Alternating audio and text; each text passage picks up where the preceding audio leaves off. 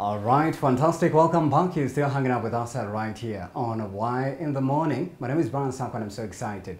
Many thanks for joining us. But before we get too far, let's have some sort of interaction. And that includes our socials, and that's Facebook, Instagram, and on Twitter as well is at Y254 channel. And you can find me at Brian Sakwa101. And then the hashtag is Why in the Morning. This segment is all about entrepreneurs. And today we're going to talk about how to create an amazing, bold, and beautiful brand that's actually recognizable by people out there. Of course, we live in a world where people are setting up a lot of businesses and especially trying to get into the digital space that has taken over the whole entire globe by storm. How do you create something that will actually be recognized, appreciated, attract clients, customers, even not only just business-wise, even as a person, individually, to a single individual best level as well. That's what we're going to delve into and much more. And joining us on set today, we have a very powerful gentleman. He is Mr. Mwenesi Musalia. Just a little bit brief or overview about who he is. He has been in the space for over 12 years as a senior management position in various multinational, both in South Africa and Kenya as well. He is also a corporate lawyer, and in communication, he's also a communication professional with a master's degree in international trade and commercial law from the University of Witwatersrand in Johannesburg. He also founded House of Major in 2014, a strategy and communication firm based in Nairobi, Kenya, right here as well. Aside from that, he has also developed and contributed to the personal brand of thousands of individuals, from politicians, corporate executives, creative artists, and media personalities as well, okay? That's where I come in. He's also a certified trainer licensed by the prestigious Protocol School of Washington in the United States, and he's also a global leader in etiquette, protocol services to governments and corporations worldwide, also to leaders around the globe. Mr. Mwenesi Musalia joining us live in studio. Welcome to Why in the Morning. Thank you very much, Brian.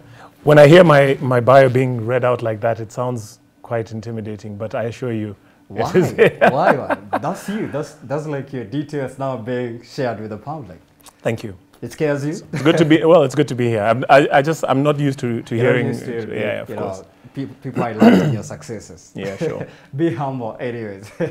That's what I'm getting. But welcome. I understand it's like been a period of very long time before you've been here. Welcome back. Thank you so much. It's good to be back. Let's get to know you a little bit. Like, how did you get into this space before we talk about how to come up with a brand that a lot of people can recognize? Like, how did you get into this niche exactly until to a point you're brushing shoulders with these elite people in the corporate space and in other spaces as well? Sure. I think growing up, I've always been a people person, and I find myself in situations, circumstances, and jobs which require me to face people. My first job was as a waiter and a coffee barrister in Johannesburg. I did that for a couple of months when I was very young. I was about 16. And I enjoyed the interaction with people. I enjoyed mingling with them, listening to them, watching their behavior, how they do things. I went on to do promotions, even as I was studying my law degree. And even in that space, I realized that I do enjoy the aspect of people. I like watching how people move, how they behave, how they dress, how they interact, what's successful, what's not, what works and what doesn't. Right. And then when I graduated with my degree, I went full-time into business development for different companies.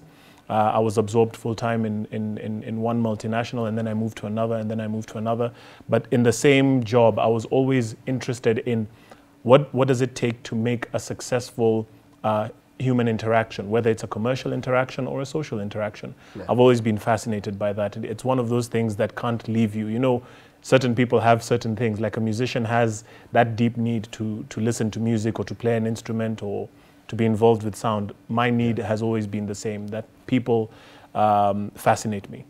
Right. So I worked professionally in different roles, senior roles. I've been a general manager, I've been a business development manager, I've been in marketing, sales, PR, anything that involves people and human interaction. Right. Training and teaching as well has been obviously a very natural step in that direction. And then in 2014, like you mentioned, I went on my own and started a consulting outfit, which now does that for as many people as possible. Consults on how to make their brand and their image, their perception and their reputation something worthwhile.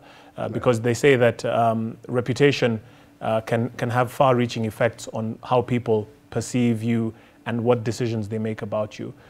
There's actually a book, The 48 Laws of Power, which says one of the laws is guard your reputation with your life. Right. So I'm in the business of reputation management. Right, interesting. I love those details because we live in a world where, you know, the social media, things are happening really fast. Somebody is doing content on TikTok, they go viral. Next time, Sure. they're getting endorsements. Now, let's use that example. For instance, somebody has just gone viral.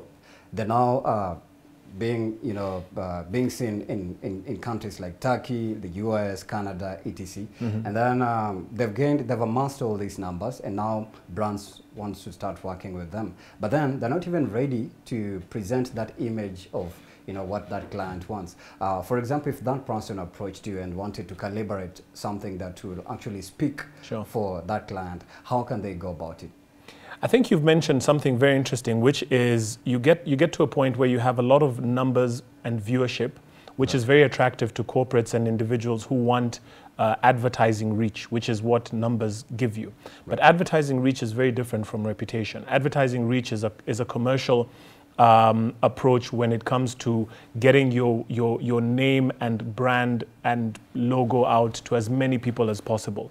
But once you've gotten that name and brand out, does it do anything? Is there any decision that will be made after that? And I think that's where now the true essence of branding comes into play. So you can have even 1 million or 10 million followers, but are you speaking to the right audience, to the right type of people? And is it a brand that has enough of an impact to make people sit up, take notice, and actually do something about it? Because whenever we look at people like that, they're referred to as influencers. And influence is the ability to get people to behave in a way that you want them to behave. Right. But most people have taken the term influencer to mean someone who has a lot of reach. Right. So the minute you have a lot of reach, you're perceived as being an influencer, but the correct term is influential. Right. So the difference between being an influencer and being influential is very different. Being influential means that you have a lot of reach, many people listen to you, whatever it is that you're doing, people enjoy interacting with your content.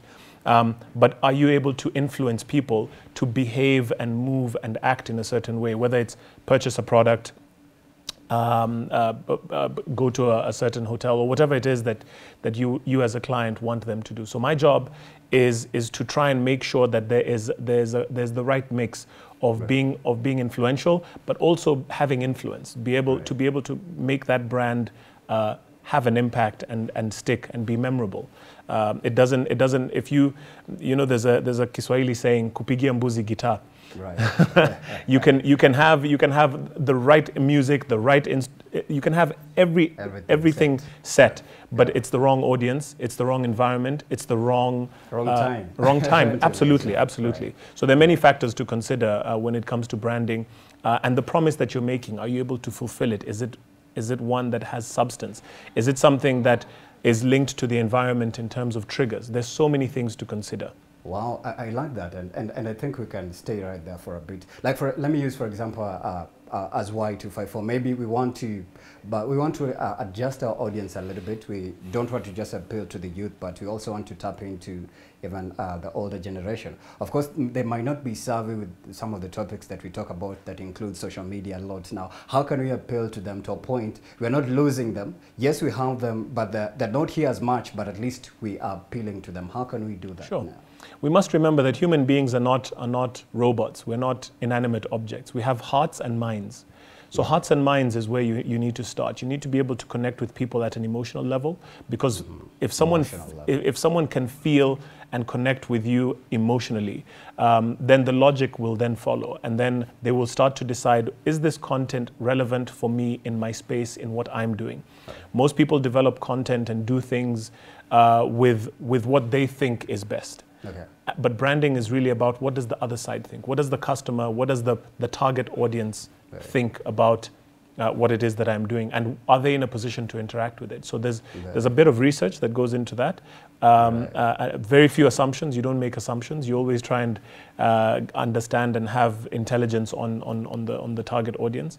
Right. But then you also want to make sure that you are aligned with the environment of the target audience. You're doing and saying and behaving in a way that is comfortable and appealing to the target audience.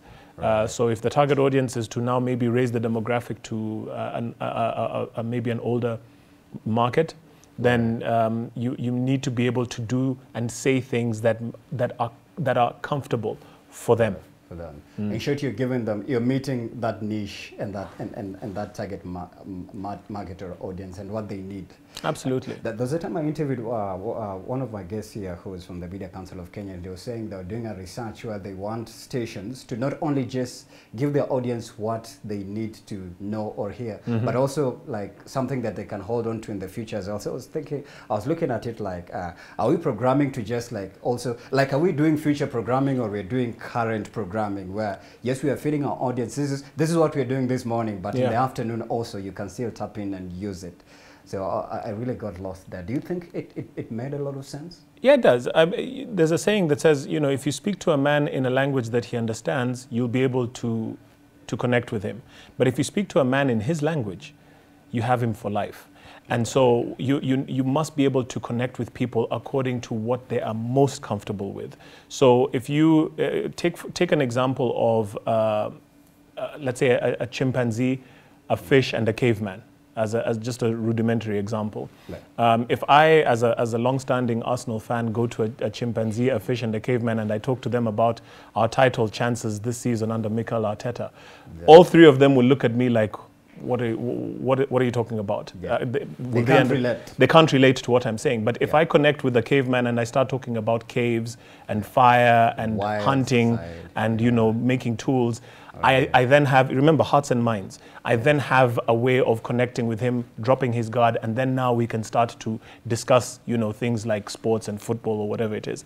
If I approach the fish with water and swimming and currents and things like that, things that are relevant to the fish, to his environment, to whatever, then at least I have an ability to connect with the fish. Same thing with the chimpanzee. If I start talking about trees and swinging from trees and that kind of thing, at least we have some level of connection, and then the dialogue can follow, because everything starts and ends with communication. Right. Etiquette is how you make people feel comfortable with you. So etiquette is just the beginning. Right. And the etiquette of a caveman is not the etiquette of a fish, is not the etiquette of a chimpanzee. Right. Every person has what they need to feel comfortable. When in Rome, do as the Romans. You might want to come and say, well, we want to be dynamic and revolutionary and change the game and be disruptive and all of these things that are very nice catchwords. But at the end of the day, people like to do what people like to do, and they like to feel comfortable where they like to feel comfortable. So it's very important that you do things that are not too far removed from what they are and what they know, but also if you want to influence them and tilt them to a different side, start where they are. Instead of trying to come from the outside in, start from the inside out. Yeah, this has reminded me of, the Cardi B and the rest of the musicians who are like, you'll hear a lot of people gravitate towards her music, and you'll hear somebody from a religious setting say, no, you can't listen to that kind of music because it doesn't resonate with our value system. Now, let's come back to now a company, from a company perspective. We want to attract numbers, but then we live in a world where there's I'll say celebrities are being used to influence, and I love the fact that you mentioned there's a difference between influencer and influential. Now, if you were to bring an influencer, for example, or somebody who's influential, what are some of the things that they should be briefed on before they take up that brand? Because everybody wants numbers, even stations, not just stations, even individuals. Sure. Everyone wants to have 100,000 followers everywhere on social media. At least, it makes them, influential. Yeah, exactly. For example, if they were to do that, what are some of the things that they should consider? I think always know where you're going and what you want. Okay. Most people build the plane while it's flying. They start with I know I need this, but if you actually delve down, you ask, why? Why do you need it? Why do you need this influencer? Oh, because they have numbers and they will help us grow. Okay, but why? Right. You know, the why has to. Good question. The why has to be answered first, right. because the end game starts with the objective. What are you trying to accomplish? If you can go into the future when all is said and done, once you have those 100,000 followers, it's not just about the followers. What are you doing? What is the station doing? What is the business doing at 100,000? What are they actually accomplishing? What is the 100,000 for? You know, right. and if you start with that in mind, then you can now start to build backwards and start to put in place certain strategies and elements and components, of which this influencer is just one element of that. It has to be a holistic strategy. People make the mistake of leaning so much on an influencer, thinking that they are going to take you to the promised land. No, they are a tool. they are a component of a much bigger machinery. Yeah. But you have to be very clear from your business, from your objective, what do you want to accomplish right at the end? Yeah. And there's a very famous book by this guy. He's quite revolutionary in the field of marketing and people, with Simon Sinek. He says, start with the why. Start with the why. Why? What's the whole point of what I'm doing? Why do I need the numbers? Why do I need the numbers? Exactly. What is it for? There's a when you talk about root cause analysis, where you ask why 5 times, by the 5th why, you will get to really understand truly what is the need that we're trying to accomplish. Right. But if it's just very surface, if it's just a very surface consideration because someone said that it's a good idea, I think it's a good idea to have this influencer. You see, they have 1 million followers. If we get them, at least we'll be able to get 50,000. No, it doesn't work like that. That should not be a part of the reason. No, absolutely not. This influencer got to where they got because of their content, because of their demographic, because of what they are doing, and they're very targeted and they know what their why is. If your why does not match the influencer's why, then forget about it.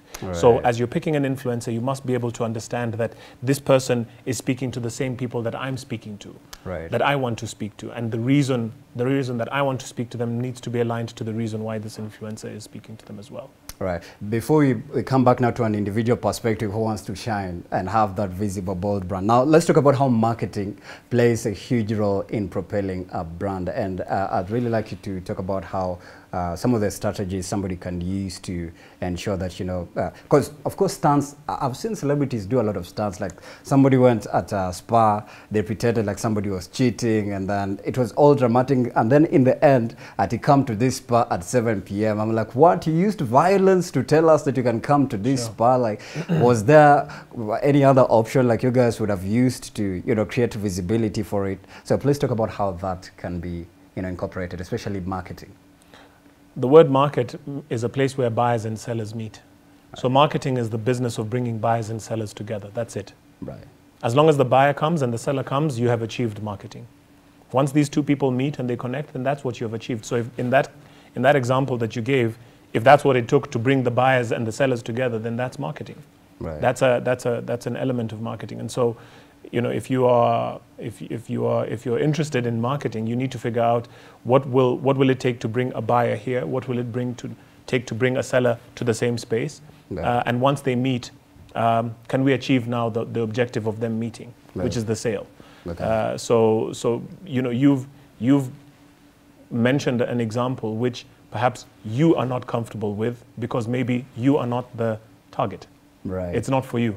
Right. And this is what we must realize, is that marketing and branding is very specific. It's target specific. Right. There will be people who will be for Cardi B and there will be people who will not be for Cardi B. Right. There will be people who will be for Donald Trump and there will be people who will not be for Donald Trump. Right.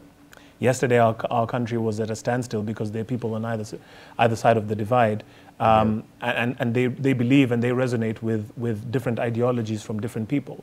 Right. And your market is your market, and you have to be clear on the type of individual, whether it's in terms of age, level of income, level of education, status, preference.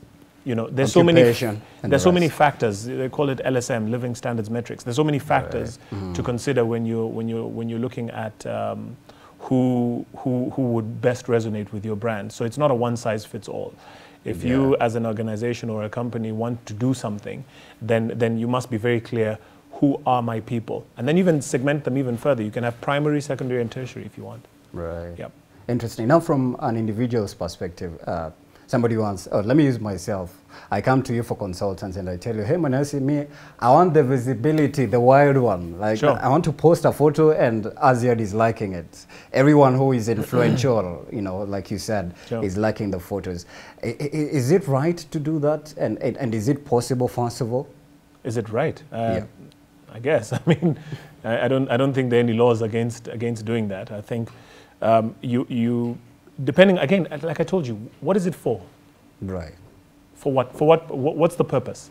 Yeah. Maybe I say there's some target audience. There's some corporate attention I want to get, or okay. there's some people want them to see my work, so that maybe next time we are networking, we are interacting, working together. So that you what see, can happen? I've already need. But you need to go. It needs to go even further. It needs to go even further. Yeah, it needs to go even further. Right. So that what can happen? You know, right. we leave it here at very surface, and yeah. then we do things, and then it's piecemeal. It's like saying, I want a cake, and then yeah. I get the flour.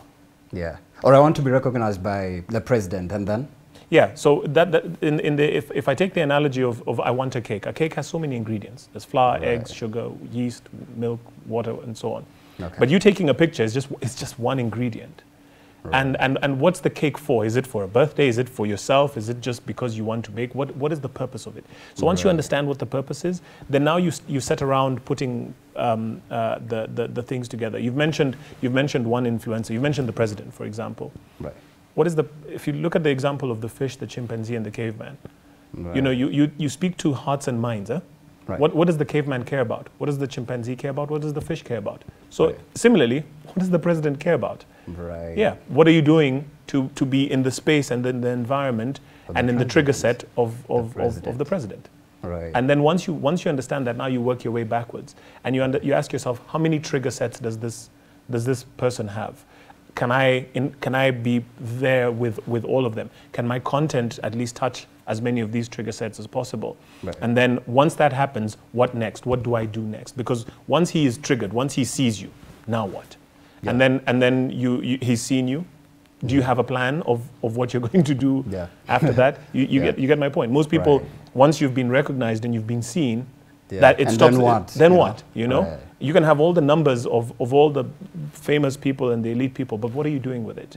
Right. You know, are you able to capitalize on it and actually move it to something that actually or even make money? It's tangible. Yeah, if making money is your objective, then absolutely. Right. Yeah. Because, like I said before, we live in a world where everybody wants to come on Instagram, go live. And speaking of that, I don't want to mention her name because we're having a very serious conversation here.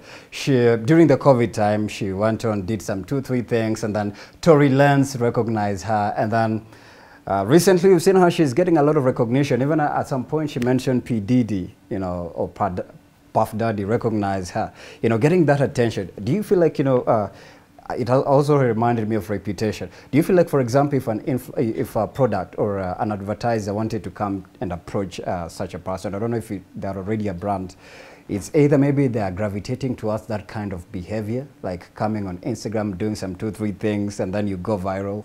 So is it because they're gravitating towards that kind of reputation? So there are certain things that every brand needs to understand. We call them brand vitals. Right. And vitals is an acronym. V is values.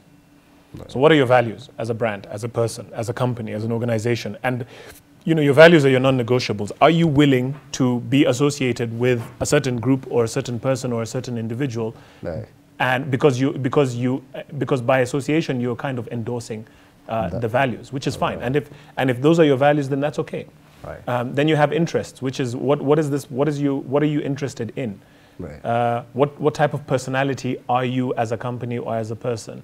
What are the activities? Interesting. Company personality. Yeah, company personality. A company has a company culture. What are the activities that the company is involved in? What is the legacy of this company? What do they want to accomplish? Right. What are the strengths of this company? And does the individual that you're trying to get to endorse you touch with these things?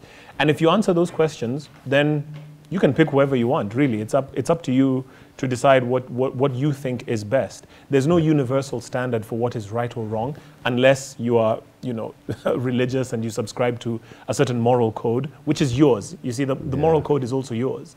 Right now, we have so many people with so many different moral codes, which lead to so many different value sets. Yeah. And so at a brand level, what is your objective? And do you feel that the person that you're aligning yourself with, or the influencer that you're aligning yourself with, ties in with your brand vitals? And if they do, then go for it. Right. Now, staying afloat, competition.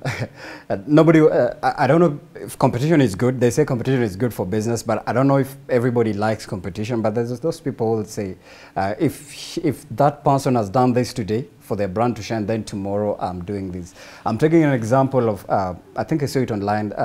There's like some sort of Instagram exchange between I don't know if they're already celebrities, Amber Ray and Vera Siddiq. Of course, they're known for some certain things that are out there in the public. And then there's one of them who did a gender reveal via an helicopter. And then the other one came claiming, oh, you copied me, you used my style, you don't have money, you use witchcraft, nini. So I was trying to compare. Both of these people have huge numbers of followers, but then the other one is blaming this one for doing some certain things. Is it possible to maintain healthy competition? But yes, we are in the same business, same environment, same clients, but still we are objectively competing without having these, brushing shoulders in a very, negative way. Well, in publicity, there's no such thing as negative publicity, and as far as I'm concerned, they both won. You feel like they both won? 100%. Okay. They've absolutely won. And at the end of the day, it's a show. It's a show for you guys. It's a show for the masses to be entertained, to have something to talk about. We're here sitting in a program talking about them. They've won. Right. Cool. That's the point. I see. They've accomplished what they needed to accomplish. Right. And so you might see it because you see, whether you're talking about competition or negativity or whatever, as long as you're talking. Right. As long as you're talking, they've won. Right. That's the point. Now, it depends, what do they want you to talk about? Right. So if our conversation now starts to veer into something negative and we start maybe insulting them and causing them some kind of reputational damage, then that's obviously negative and tarnishing their brand. But if we're just commenting on, if we're just providing social commentary, then I think they've accomplished what it is that they set to accomplish. And I know one strategy in public relations is to engineer beefs and to create acrimony so that people have something to talk about, especially if your brand is on the decline. Or let's say you want to launch a new show, which I think one of those ladies has just done.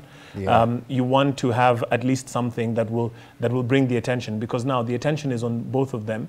And then now you start to pick apart, okay, so what is this one doing and what is this one doing? Oh, this one has a new show, well, let me check it out. The other one is on a billboard. You see, so now now it drives numbers to the show. Right. Yeah, and that's part of the overall strategy. Right, interesting. And still on that celebrity vibe, I saw you were working with Zari Hassan, let me call her ex-wife to Diamond Platnumz. You were working with her. You guys were flying as well. I was like, wow, this is Mwenesi getting it big, bro. How did you get to that place now? You're working with some of these amazing people that we just read about them or we saw them in movies and TV. Sure. No, I think it was courtesy of the company that I was working for at the time. I think they've done an amazing job of getting their brand out there. I was certainly part of assisting with that process. It's part of the work that we do to help get brand visibility and stuff out there. And it was just a strategy that we deployed to try and increase the visibility and the reach of this really great company that is doing amazing work in the renovation and real estate space. Yeah. So that aside, you're also in real estate professionally now. Well, I'm still a communications person, so a lot of some of my clients are in the real estate industry. Right. Correct. Now, also talk about law. You're a commercial lawyer. Yes. Yeah. How is that important, and why is it important even for a business that's competing or already out here to have a person like you behind their brand? Sure. It certainly helps, because at least law is all about risk mitigation. Right. Lawyers are the first people to tell you, don't go here, don't try this, we mitigate risk. So we're trained from very early on to understand what's risky and what's not, what can you say, what can't you say. So from that perspective, it helps. But it also helps to know how far can you stretch something until you break the law. You know what I mean? So you can stay just within the lines of legality until you tip over. So it's useful to have someone with that skill set as part of your team. The other thing is that lawyers think laterally, because for a lawyer, there's no right or wrong. Okay. It's how you defend it. It's how you justify it. It's how you explain it. And lawyers are very good at that. In fact, I think lawyers and marketers are kind of in the same. I think that's why maybe for me the transition was very seamless. I think the ability to make sense of situation and to also stay calm, because one of the things that they teach you in law is that, you know, because one, there's no right or wrong. Well, there is right and there's wrong, but in terms of your position, you must be able to look at both sides. You must be able neutral. Remain neutral, but also understand what the dynamics are on both sides. So what that does is it teaches you to think. It teaches you to think laterally. So most people, normal people, will take a position. This is my position, and my position is my position, and I stand by it, and you can't move me from here. But lawyers can think best case and worst case, and be able to allow a view of all sides. So we're very good at scenario planning. And planning, you know, what kind of, if this happens, then what's the worst that will happen? If this happens, then what's the best that can happen? Right. So it's useful to have that level of training as well. It has reminded me of somebody who was saying, for example, a robber invaded my house, and they wanted to shoot and kill my wife, and then it happens I also have a gun and I shoot them. If we go to court, will I be charged of murder or self-defense? Sure. And it has just played in my mind right now. Now, let's talk about digital footprints. There's, I think it's, should be, let me not mention her name.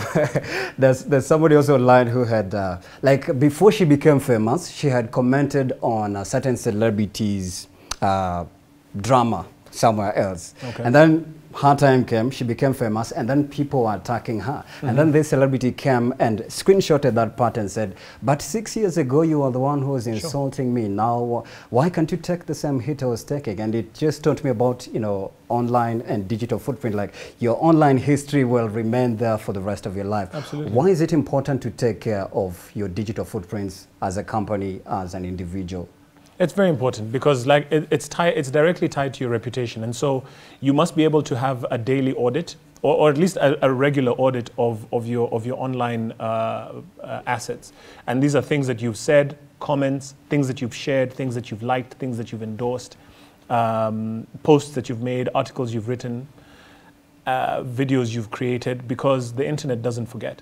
The internet is there, and as long as you have an interaction with the internet, someone will take that interaction for whatever it is that they think can be useful to them. Whether it damages you or not, it doesn't really matter, because we're in a competitive space.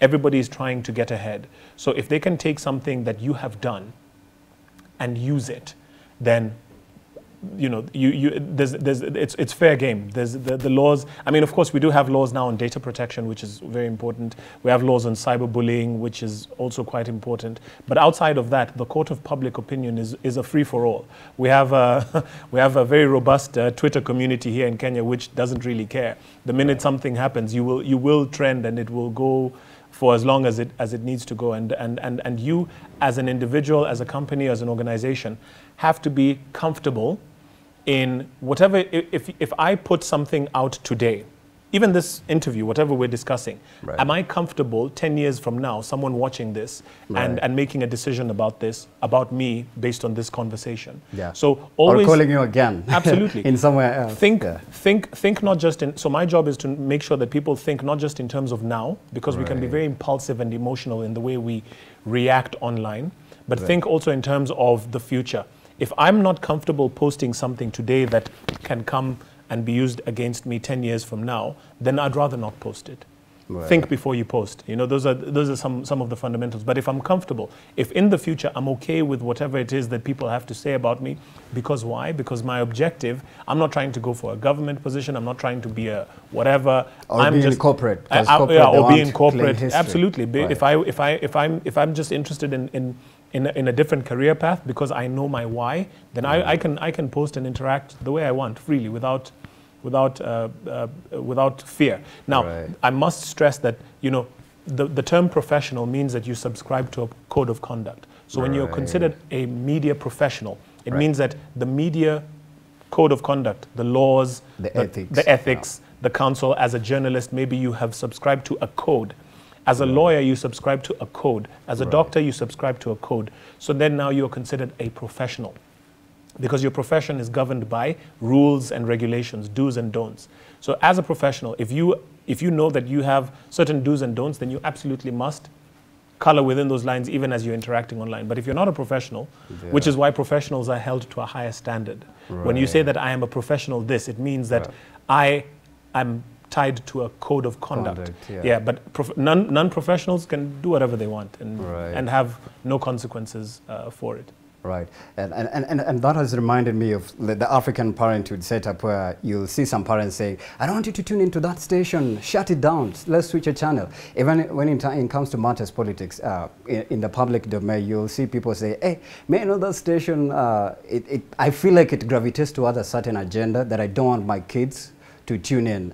Why does it happen like that? Is it because it's an already perspective that was set, the tone, like you mentioned, there's no right to wrong, but yet it's still there. Parents don't want their kids to tune into that station or tune into that program because they feel like it might, introduce, different perspectives, values, or interfere with a certain, code of conduct, like you said. But why is it's still happening, even though you mentioned there's no right or wrong? No, remember I said that everyone has vitals, huh? Everyone has values, interests, personality or temperament, activities, legacy and strengths. People have vitals and I'm speaking as a parent.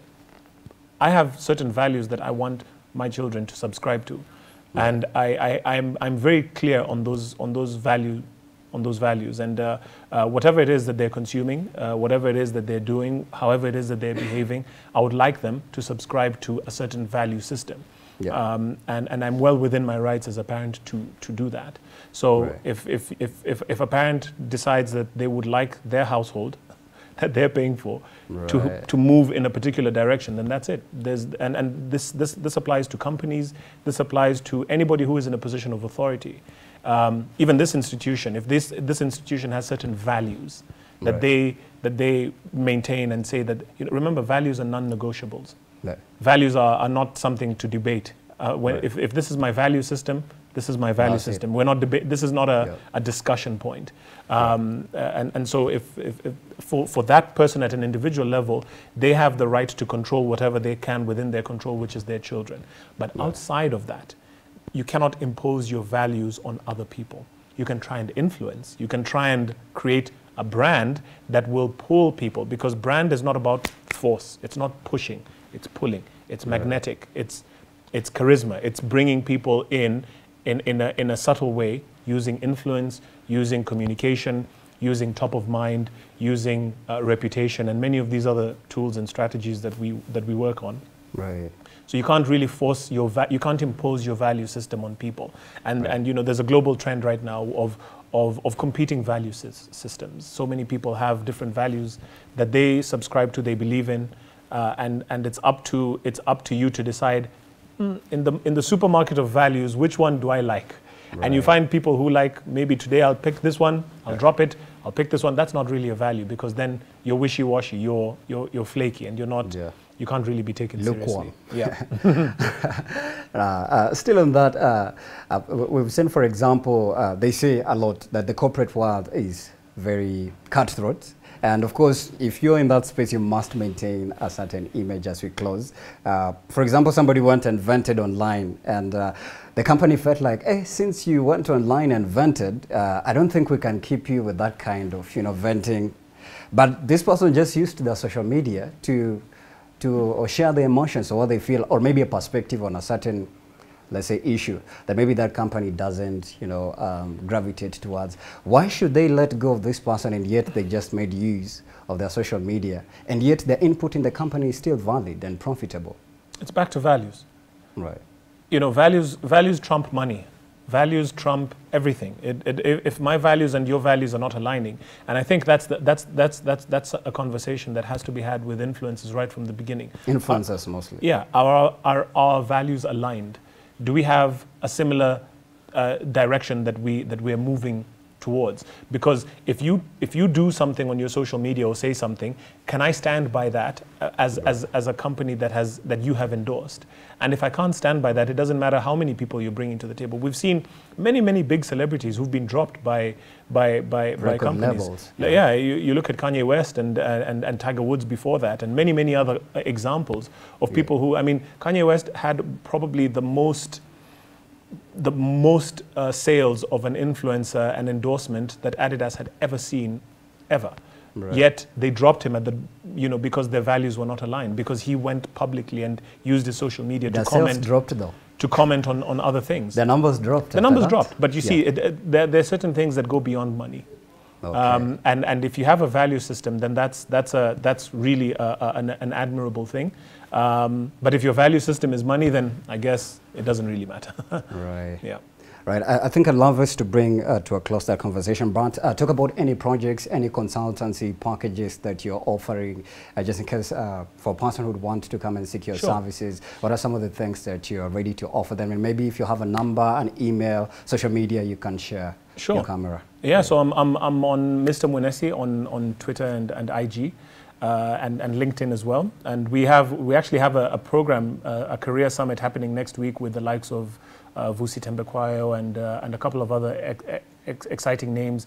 My dear friend Joanne, the career coach, will also be doing we'll be working together with that. It's actually her who's driving the project. So if anyone wants to interact with that, that's next week, God willing, from the 27th. But my day job remains as an image and performance consultant for companies, organizations, and individuals worldwide. Yeah, email, social media? So Mr. Mwenesi on Instagram and Mr.Mwenesi on Twitter. So Mr.Mwenesi Instagram, Mr.Mwenesi on Twitter, and Mwenesi Musalia on LinkedIn. Right. I know you can't give out your number, but it's all right. Definitely not. All right. We have been speaking to Mwenesi Musalia, who is an image and behavior consultant. Thank you so much for coming through. Thank you for having me. Welcome back. Please come back once again. Thank you, Brian. You're doing a great job. You're welcome. Thank you so much. Oh, that's the biggest highlight for me for the day. All right, we're going to take a very short break, but you can continue to interact with us, by the way, on our socials, and that is at Y254 channel on the hashtag Y in the morning. At Brian Sakwa 101 is mine. Definitely, Val will be coming up next with the next segment. I wish you well.